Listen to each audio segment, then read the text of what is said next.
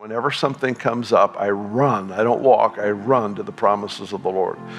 I run to what has God spoken to me? What has He said to me last? What is it that He has deposited in my heart about this season? Most people you would do well if you just returned to the last thing God told you.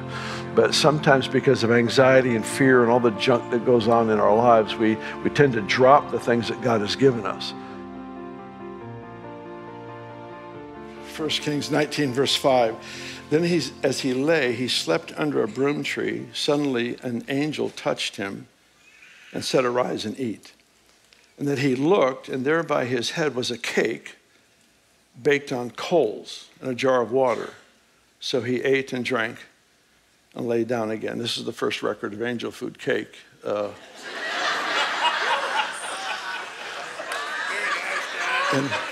In the history of the planet, this is the first one, which is in comparison with demons filling the pigs, creating deviled ham. So we've got lots of recipes in the Bible. I know.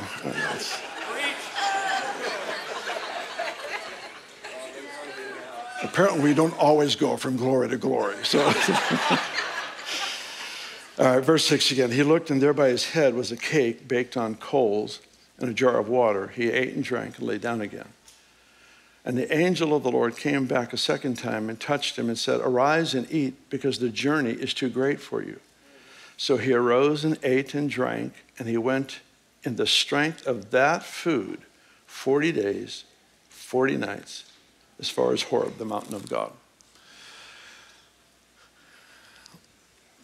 The Lord took this moment for Elijah and intensified the feeding program, because it would be followed by a season with no food. Yeah. Now, seasons of no food is never punishment.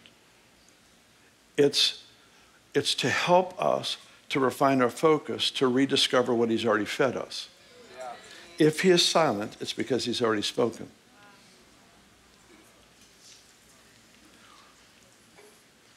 His silence. Some of you grew up in homes where, punishment was just, "I won't talk to you anymore." And give the silent treatment. And it's hard not to project that onto the Father. And so it's automatically for us to think, I've done something wrong. And certainly if somebody's living in out and out rebellion and they're in known sin and refusing to repent, well, then obviously that's another issue. But when we live as we do, to serve the Lord, to honor the Lord with everything we are, everything we have, and there's silence, He wants us to revisit our history.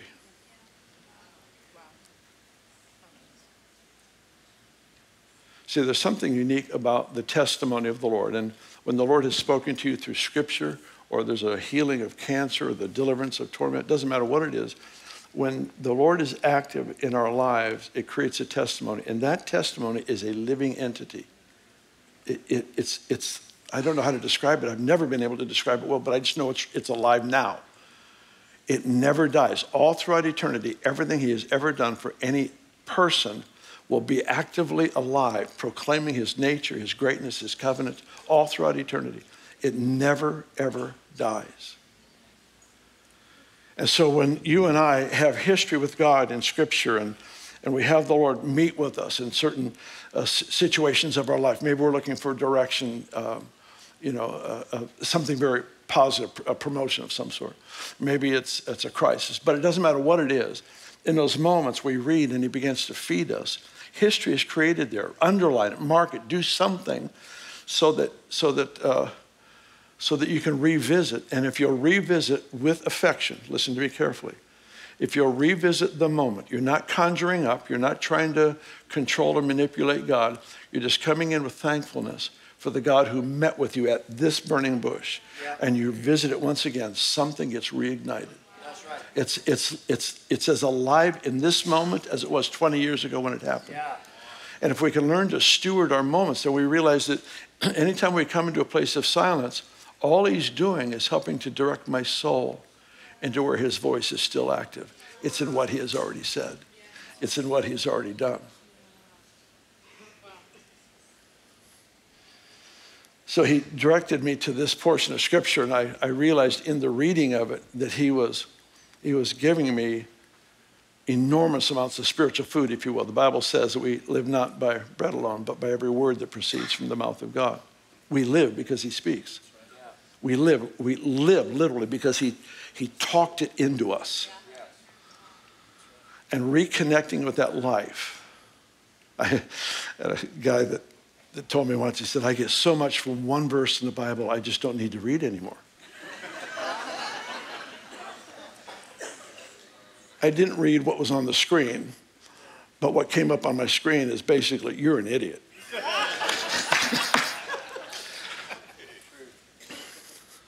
Can you imagine going into the world's best restaurant, ordering Wagyu beef? If you're a vegetarian, this doesn't work with a carrot or anything. My illustration, it's just not going to work. So just pretend you're a meat eater. Vegetarians in Bethel are the most grace-filled people because they have to forgive me every day of my life. So I love you and I bless you. But let's say you sit down to order that Wagyu beef. It's about this thick. It's so perfectly cooked. You slice the meat. I'm going to keep you here an extra hour today. You slice, you take the first bite. Angels begin to sing all around you. Their wings begin flapping. Out of your innermost being comes a new song for the new season. Probably languages you've never spoken in before. Can you imagine taking that one bite and going, that was so good, I don't need another.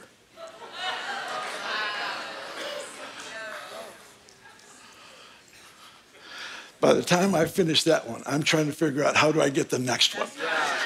I really have nothing planned tomorrow.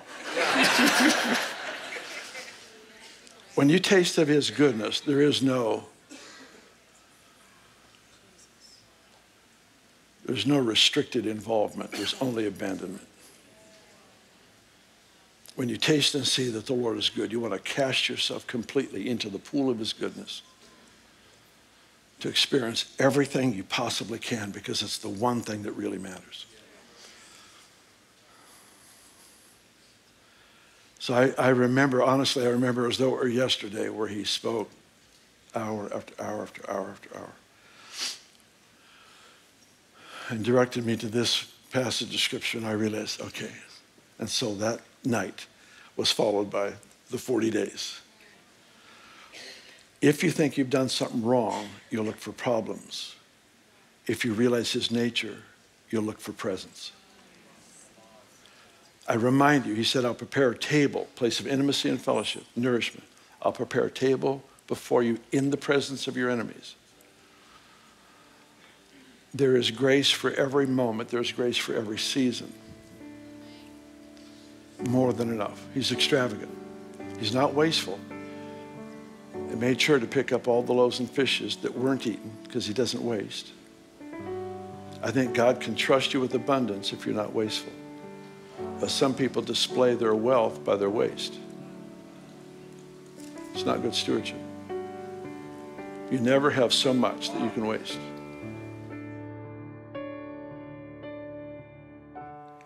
Because he has set his love upon me, therefore I will deliver him. Who does the deliverance come to? The people who set their love on him.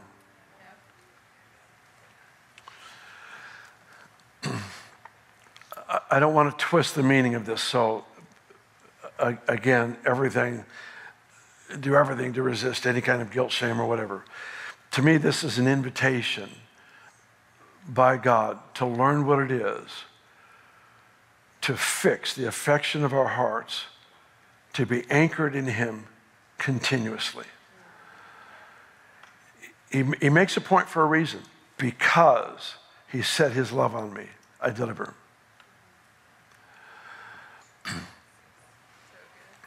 I know when I'm home, I tell my wife that I love her many times a day.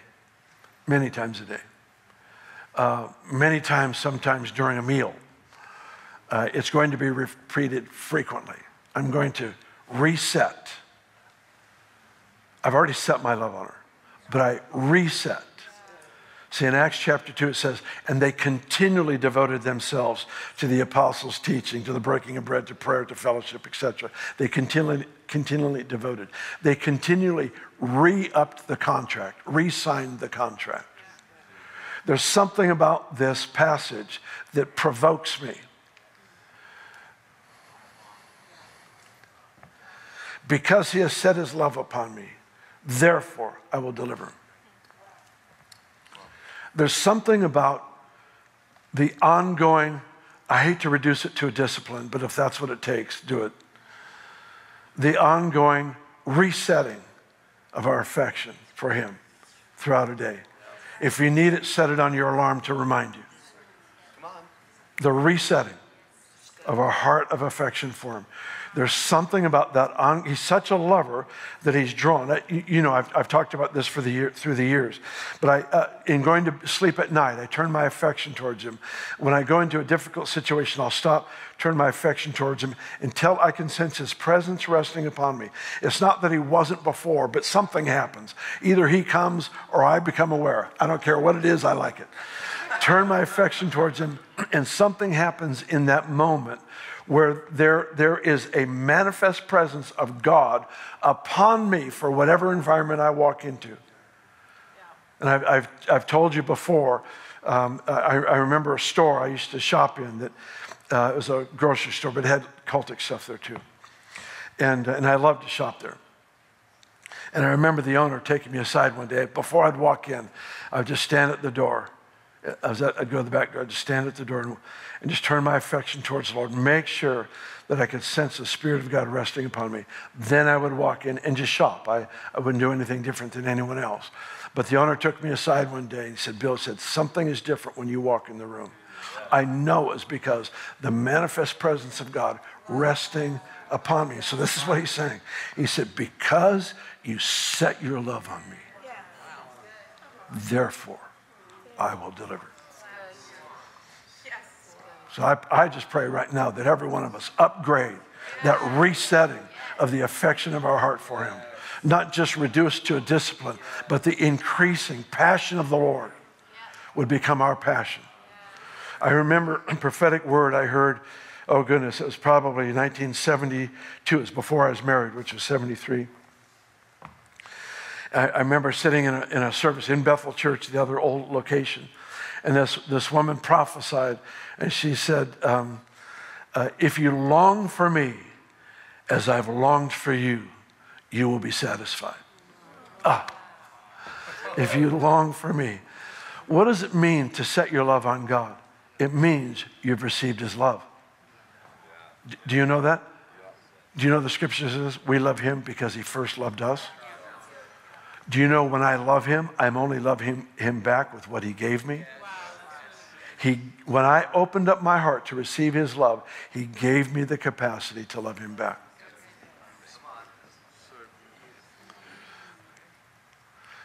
Strangely, in Scripture, you see instruction on the husband to love the wife, but the wife to respect the husband. Why? Because if the husband does a good job loving the wife, she doesn't need to be commanded to love in return. Come on, sir. And all the women said, yes, amen. But you get the point. You get the point. The point is it's actually carried on in the illustration of Christ and his church, the husband and the wife.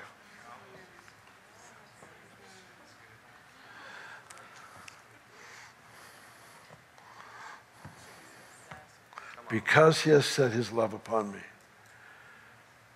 therefore I will deliver him. I will set him on high because he has known my name. I'm not sure what it means. My mind goes quickly to being seated in heavenly places. And it's that particular passage, we are seated in heavenly places with Christ, is a wonderful, wonderful truth. The problem that I have, not with the verse, but with the issue, is it gets reduced to a point of theology and never becomes an experience. Heavenly places is supposed to be a place from which we think and from which we see. It's not a mind over matter thing. It's not a, discipline our minds to imagine this and imagine that. It's not that. It's that our love runs so true with him. The resetting of our hearts of affection towards him becomes so ongoing that we not only have the point of theology that is accurate, we are seated in heavenly places, but we actually think and see from that place because our burning heart of affection for him and his burning heart for us brings us into such a place that our perception changes. Everything changes because in that abiding place of presence, we think and we see different. See, it's that person that can say to the disease. It's that person, as John G. Lake discovered, to hold the disease in his hand, put it under the microscope and watch it die. Not everyone could have done that. Why? Because not everyone has life flowing from them continuously.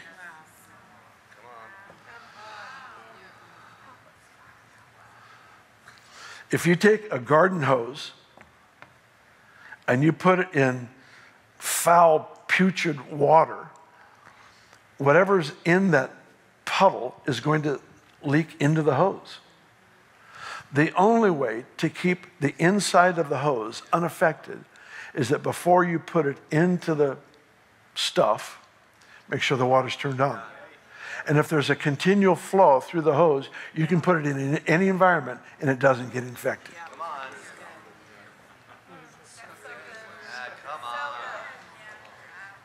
We got people setting up barriers of protection around themselves because they don't have enough flowing out. You get the stuff flowing through you, that yieldedness. Yieldedness, not yieldedness just for the sake of power, but yieldedness because of this romance, because of this love, because I've set my heart of affection on him. Suddenly there's stuff flowing from us that starts changing. The atmosphere starts changing the environment that we walk into. We've been called into this for this season. This is the season of advancement.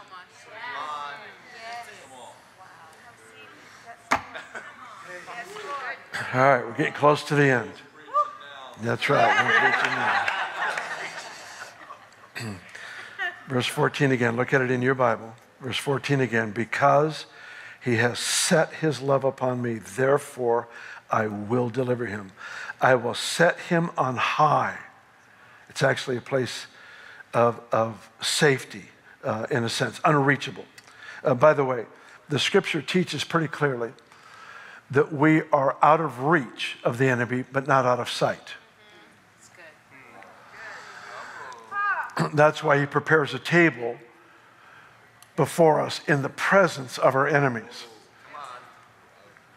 You're out of reach, but you're not out of sight. Why? I think the Lord loves to torment the devil. That's just my thought. I think he rather enjoys. And you know what? You're sitting at a table and you've got the enemy all around you. What is your attention on? Any situation where you feel like you're under heavy assault, if you'll refine your focus, you'll find the table of fellowship. He prepared a table before me in the presence of my enemies. If all you see is the enemy, then you need to readjust, get back to what God has said about your life. Find the table of communion, but in that table of fellowship with God is all of our place of great strength, great confidence, great life, great health. Don't ever estimate peace, because it's the manifestation of his mind over you. The peace of God is a manifestation of his mind having effect on your environment, because he's not nervous about anything.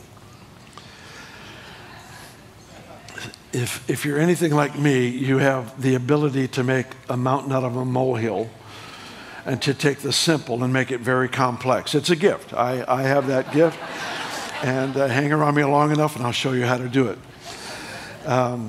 But it's really true. But what happens for us, many of us, as we walk with the Lord, we tend to exaggerate the size of our problems so we feel justified in our fear.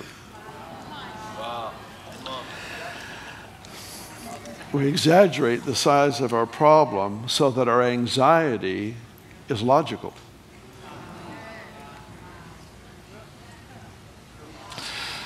Yep, yeah, we need to read the Bible. That's what we need to do, I can tell. Let's read the scripture together. Psalms 23. How many of you memorized this, maybe even as a child? It's probably the most well-known portion of scripture on the earth.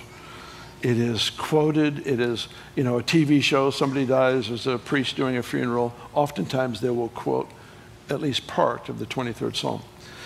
And it's famous or well known for good reason. It is that good. The problem with it is we're too familiar with it.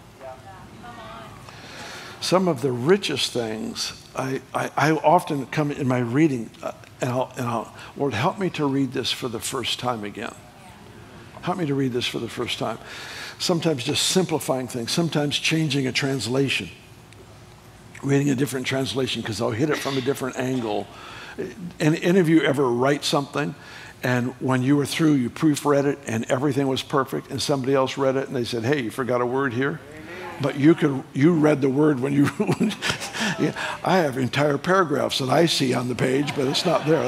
That's why God gave us editors, created by God to help us not look stupid when we certainly could. But sometimes we do that automatic reading thing, if you will. Familiarity causes us to skip over things that we really need to hear as though it were the first time. So I pray that today would have that effect on you as it's having on me. Psalms 23, verse 1. The Lord is my shepherd, I shall not want. He makes me to lie down in green pastures. He leads me beside still waters. He restores my soul. He leads me in the paths of righteousness for his name's sake. Yea, even though I walk through the valley of the shadow of death, I will fear no evil, for you are with me. Your rod and your staff, they comfort me. You prepare a table before me in the presence of my enemies. You anoint my head with oil. My cup runs over. Surely goodness and mercy shall follow me all the days of my life, and I will dwell in the house of the Lord forever. This is just a glorious psalm that needs to be revisited. Verse 1 says, the Lord is my shepherd, I shall not want. Oftentimes for us, we don't have a financial problem. We have a lordship problem. The issue of lordship, the Lord is my shepherd, is where this begins. And it doesn't ignore that there's conflict, that there's warfare, that there's devils, that there's darkness. It doesn't ignore any of that. It just gives us an insight as to how he takes us through that process, not for defeat, not for fear, not for anxiety, but for triumph, that his name would be exalted and we will be strengthened. The Lord is my shepherd, I shall not want. We are the worst at diagnosing our own problems, our own circumstances. And there are many who think they have relational problems and they actually have lordship problems. There are many who struggle with fear and anxiety, and it's only the result of the absence of lordship. I can take any small problem and make it so large in my mind that I forget who Jesus is. But no problem is impressive. No problem looks big in the face of the one who defeated everything on our behalf. In the face of the one. The Lord is my shepherd, I shall not want. Sometimes the Lord yokes us together with people, maybe in a work context, maybe it's a family upbringing, could be any number of things, but he yokes us together. And when you're yoked with someone, the yoke only hurts when you try to go a different direction than they're going. Yeah. When you try to sit when they are sitting, it's the fact the Lord is actually using the circumstances around us to teach us to walk like Jesus.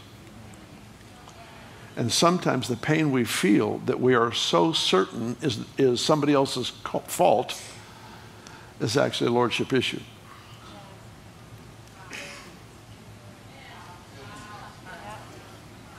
Yep, we can go home now.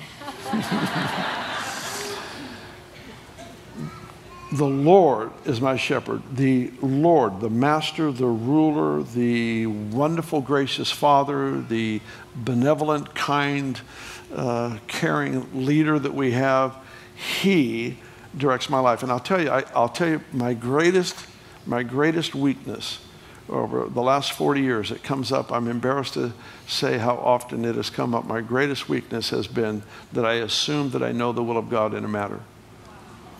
And it's never a choice between, you know, something evil and something good, or something moral versus immoral, or honest versus dishonesty. That's not the issue. Those issues have long been settled. It's the issue of doing the right thing that God has directed, or the right thing hoping that He'll bless it. A good thing. And He's such a great Father, sometimes He covers me, you know. He says, yeah, I'll cover you. You know, you just do something, you know, in His name that He wasn't a part of, but He goes, yeah, it was close. and he's just that kind of a Father. And I'm so thankful for that, because He's saved me out of a bunch of dumb stuff. But other times He just leaves me hanging.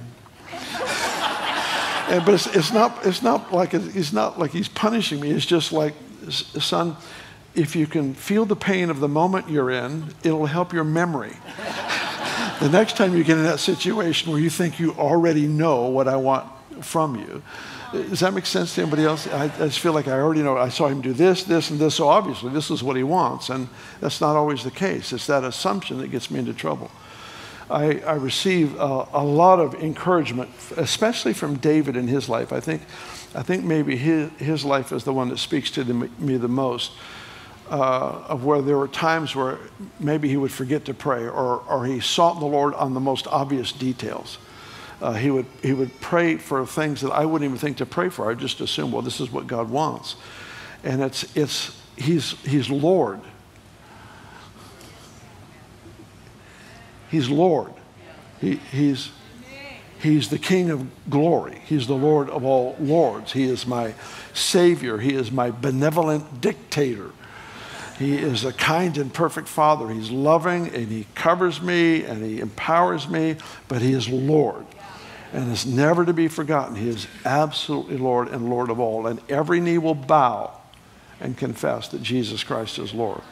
That moment, that day is coming, but we have the privilege of doing it every day of our life. And here he starts this psalm by describing the condition of a disciple.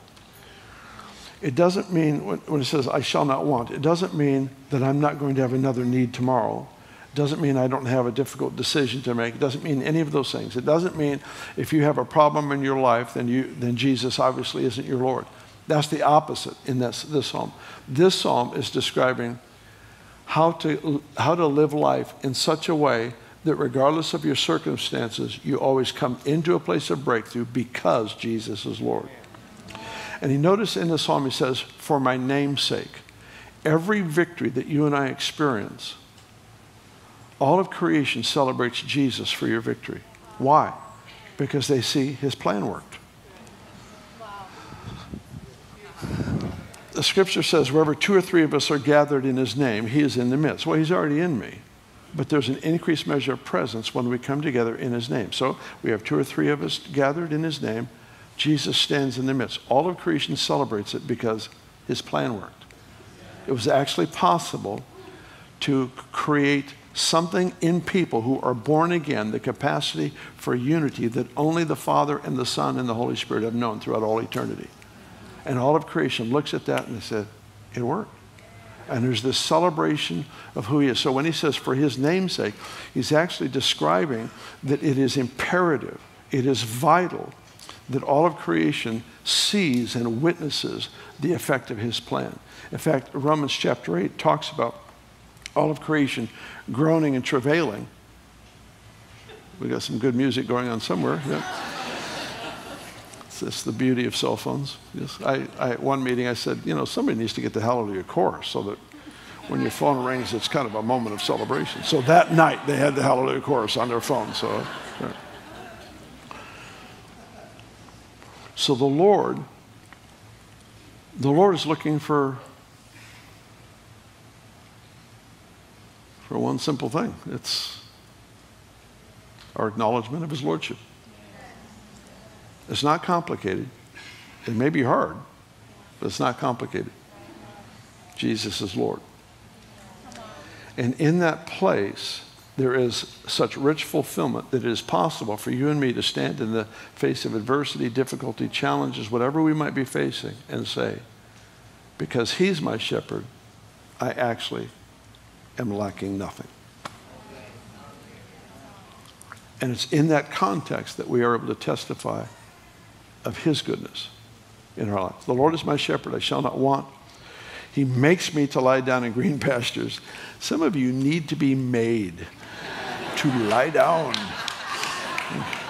Made to lie down. He leads me beside still or quiet waters. I had a phrase go through my mind here a few weeks ago in Sydney. See if this helps anyone.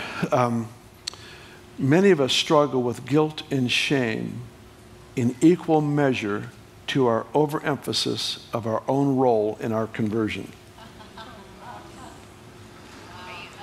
Many of us struggle with guilt and shame in equal measure to our overemphasis of our role in our own conversion. Do we have a role? Yeah, I chose him, but he first chose me. I love him, but he first loved me. I put my faith in him, but the faith was a gift from God. And anytime we overemphasize, we overtake responsibility. When in fact, he's looking to lead us into a place of abandonment and trust. Maturity is where I represent him well in power, in wisdom, in love. But I remain as a child. I never grow out of dependency. I only grow deeper in dependency. The issue of lordship will be an issue throughout all of eternity. But it's never restrictive in a sense of punishment. It's never a restriction in a sense of confinement of who you were born to be. Instead, it's a restriction so that all your efforts can be put into who you were designed to be. It's a controlled strength, if you will. It's a directed strength, better term, directed strength. And so the lordship of Jesus is always with your eternal purpose. My eternal purpose is always in mind, that we could stand fully representing Jesus accurately. I really believe that before he returns, there's going to be a generation, not just individuals, but a generation that represent him well in purity, true holiness, great power, great wisdom, which automatically means there's going to be transformation of cities and nations as a result. All right. So he makes me to lie down in green pastures. He leads me beside still waters. He restores my soul. The word soul there, now oftentimes when we see the word soul, we think in terms of mind, will, and emotion, which is legitimate. But this word is used, it's like 750 times in the Bible, and it's often used to describe us in our whole person. Spirit, soul, and body, everything about it. So when he says he restores my soul, it's saying he restores me completely. Everything about me becomes healthy again. Sign me up for that one. That's a good one. He restores my soul. He leads me in the paths of righteousness for his name's sake. There's that phrase again. Even though I walk through the valley of the shadow of death, I will fear no evil, for you are with me. Here's one of the most important things I saw in that particular season for me. I'll be honest, I was sick, and I kept waiting for that word of the Lord. I kept waiting for that thing that would clarify everything for me, and it just didn't come. His silence, whenever he's silent, it's not punishment. It's because he's already spoken, and his silence will help you to find what he's already said. It's not the silent treatment. He's not like you and me, giving each other the silent treatment. He's a gracious Father. So everything is out of love. Everything is out of love. And I was hoping to get that word. I was hoping that somebody would call or somebody would write. And there were a lot of things given to me. And it was all wonderful, but there was never that breakthrough word, that breakthrough moment. It just didn't come. All there was sick and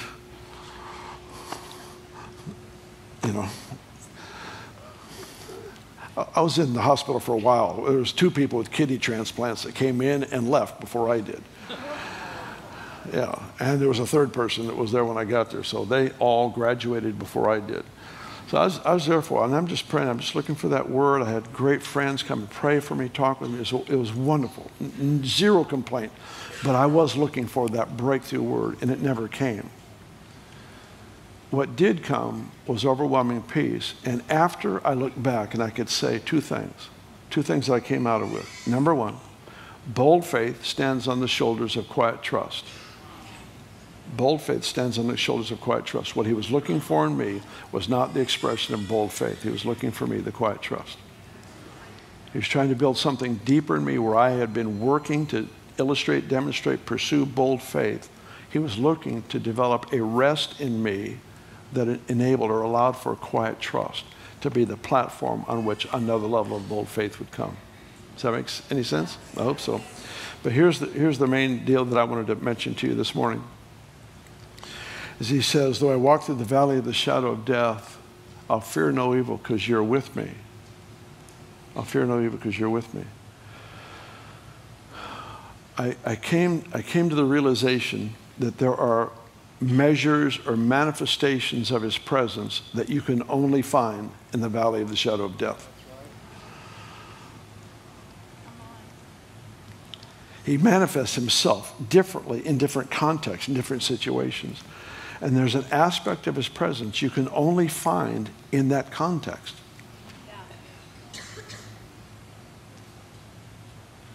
Why would he take you through the valley of the shadow of death?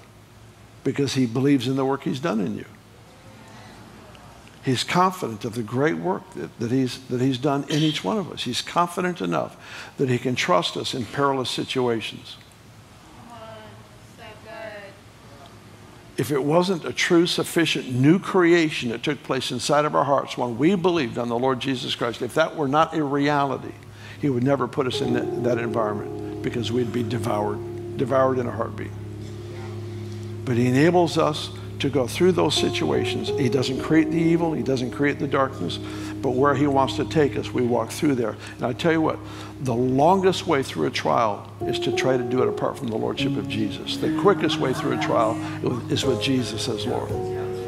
There's only one shortcut. Jesus is Lord. For I know the thoughts that I think toward you, says the Lord, thoughts of peace and not evil, to give you a future and a hope. I want you to look at it again. I know the thoughts that I think towards you, says the Lord. Thoughts of peace, not evil, to give you a future and a hope. And that verse is such a broad-reaching promise of the Lord. It's quoted often by, preachers that I hear through the years, and rightfully so. It's just one of those gems that's just tucked away in a very difficult setting. And I'm so thankful for this decree that the Lord makes. I know the thoughts that I think about you. They're not thoughts for your calamity. They're for your blessing. They're for your welfare.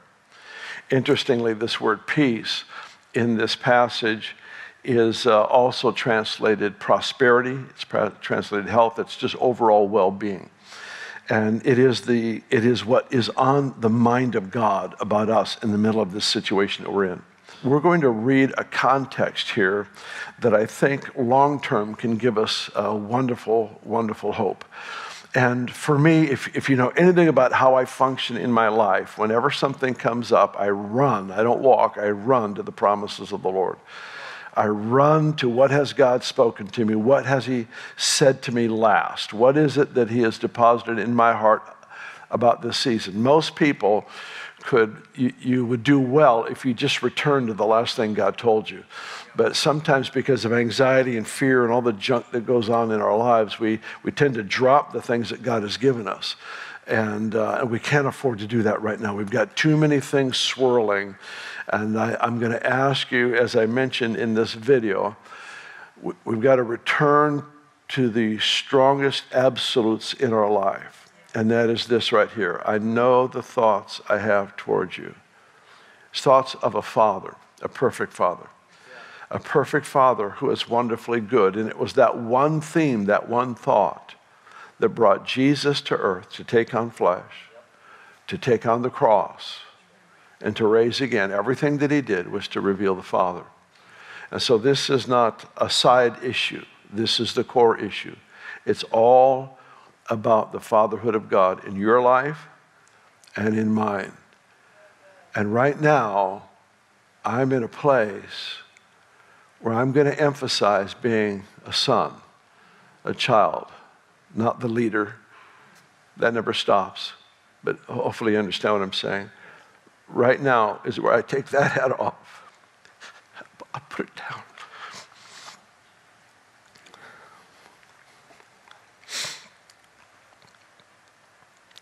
And I'm wearing the hat of a child that really needs the Father. So here's what I'm going to ask you to do. We're going to read about 10 verses, so hang in there. I'm going to make 3 kind of concluding thoughts, and then we'll wrap this day up together. We're going to start with verse 4. Thus says the Lord of hosts, the God of Israel, to all who were carried away captive, whom I have caused to be carried away captive from Jerusalem to Babylon. Stop right there. Please notice this wonderful promise where God says, I know the thoughts I have toward you, was towards a group of people that were in captivity. They were held prisoner in another nation. Build houses, verse 5. Build houses and dwell in them. Plant gardens and eat their fruit. Take wives and beget sons and daughters. Take wives for your sons and give your daughters to husbands, so that they may bear sons and daughters, that you may increase there and not diminish. So that the word of the Lord was, you're in captivity, but if you'll do this my way, you'll thrive there. That's good. You'll thrive there. What you think is destroying your life is actually going to be the platform for your greatest promotion. And so we've got to repent and shift, change the way we think and perceive situations, that you may be increased there and not diminished. Verse 7, and seek the peace of the city. This is one of my favorite verses in the whole Bible, because I'll never forget when it hit me, 35 years ago in Weaverville, when we began to focus on the prayer for the benefit of our city and not thinking it's us and them. And this word peace, this is one of the places, I think it's in the New American Standard, where it says, seek for the prosperity of the city. So let me read it with that word prosperity, verse 7. Seek the prosperity of the city where I have caused you to be carried away captive, and pray to the Lord for it, for in its peace or in its prosperity, you will have prosperity. There's something profound about this. In fact, if you're writing notes down, write down 1 Timothy chapter 2, verses 1 through 4, because in that passage is a directive in prayer that was to bring the people of God into the abundance of peace and impact on culture itself. It's the most unusual parallel between this chapter and that one, all right? So for in its peace, you will have peace. Verse 8. For thus says the Lord of hosts, the God of Israel, do not let your prophets or your diviners who are in your midst deceive you. Here's an interesting phrase, nor listen to your dreams, which you cause to be dreamed.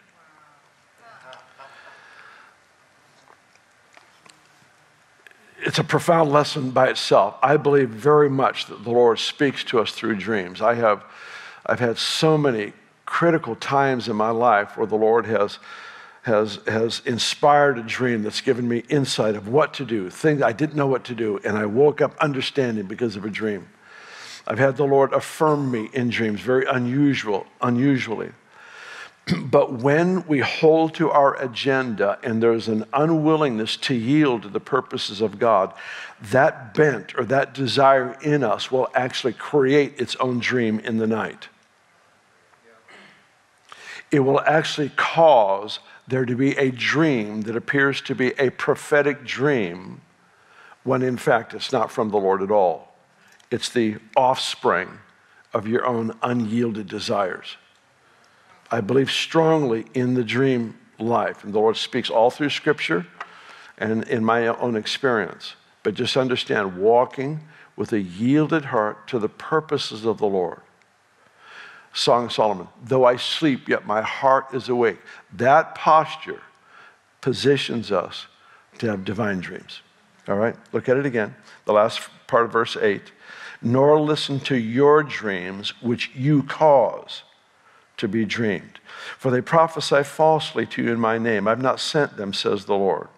Thus says the Lord, after 70 years are completed at Babylon, I will visit you and perform my good word toward you, cause you to return to this place. For I know the thoughts that I think toward you, says the Lord, thoughts of peace, not evil, to give you a future and a hope. Then you will call upon me and go and pray to me, and I will listen to you. And you will seek me and find me when you search for me with all your heart, and I will be found by you, says the Lord. Look at verse 13 again, and we'll wrap the reading up with this. You will seek me and find me when you search for me with all your heart. I will be found by you. It's interesting, Jesus used a very similar language in the Gospel of John, where he said, I will be found by you, and he uses a word that says, I will make myself conspicuous. In other words, you're going to be going down the road looking, and I'm going to jump in the middle of your path and do something like this so that you can't miss me. And we have that kind of a Father who wants to be known and discovered by his own. The Lord makes a covenantal promise to you, and he says, if you search for me with all your heart, you'll find me. I will make sure that I'm in the middle of whatever road you're walking down, and you will discover me. There will be that encounter that changes everything. Our life as disciples of Jesus, our life as followers of the Lord is hinged upon us encountering him. It's not peripheral, it's not an addition to, it is life. His voice brings us life. We live because he talks. This word is the living word of God. He speaks in it and through it, and he enhances and adds strength and life to us to carry out his purposes. But this story, this great, grand promise that God gives, I know the thoughts that I think toward you, the thoughts I have for you, they're thoughts of your welfare, not your calamity. To give you a future, to give you a hope. That pristine promise came at the most unexpected and awkward time. And it's the mercy of the Lord that regardless of whatever hellhole you think you're in right now, whatever the situation might be, if you'll calm your heart just a bit, turn to the Word of God, God will speak to you and bring a promise that is so opposite to your surroundings that it will shock you, it will stun you. Imagine being carried away captive, not willingly, unwillingly, bound, taken to another nation. You are now subservient to this ruling class of people. You are prisoners there.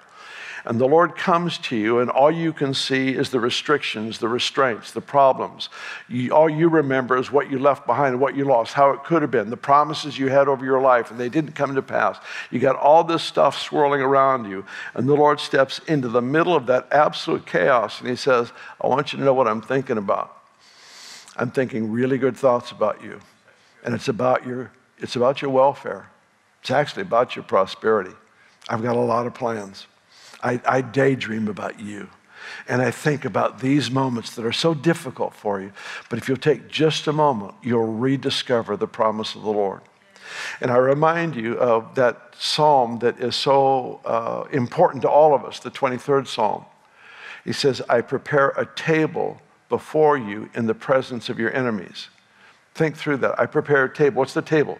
The table is a place of exchange. The table is a place of fellowship. The table is a place to eat. It's a place of nourishment and strengthening. So the Lord says, I prepare this place of personal strength and personal encounter in the midst of your enemies. And oftentimes we're overly mindful of what's not right, and we've lost sight of the very fact that the Lord put a table right in the middle of the most unexpected place. And we find it again in Jeremiah 29. I know the thoughts that I have towards you. They're thoughts of your blessing, of your prosperity. I'm going to bring you into wholeness. I'm going to bring you into why you're on the planet in the first place. You'll not miss a thing. I'm bringing you back.